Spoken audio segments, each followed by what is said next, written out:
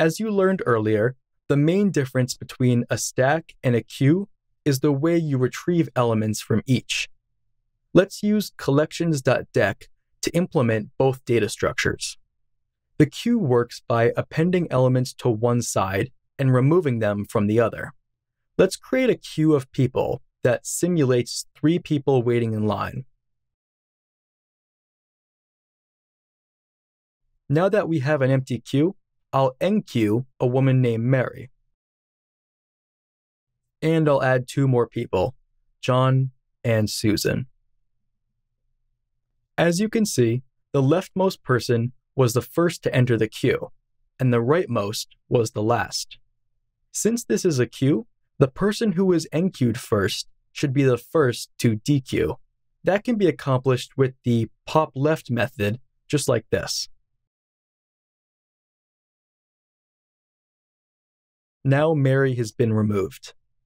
Every time we call pop left, we remove the head element from the linked list.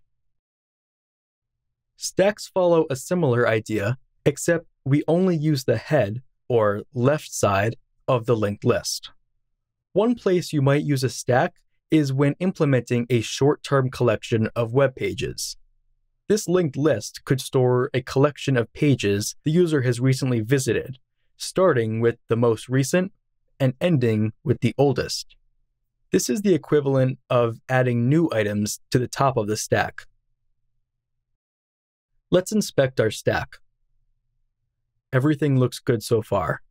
Now, what happens when the user wants to go back to the first web page they visited?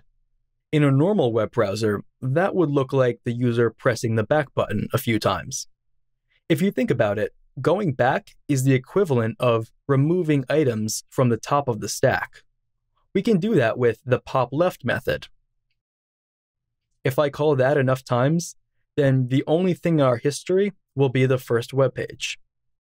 You just learned how you can use append, append left, and pop left methods of the deque object to simulate stack and queue behavior, implemented using a linked list.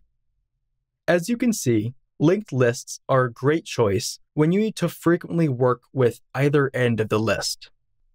Next, let's implement a linked list from scratch, without the use of any Python modules.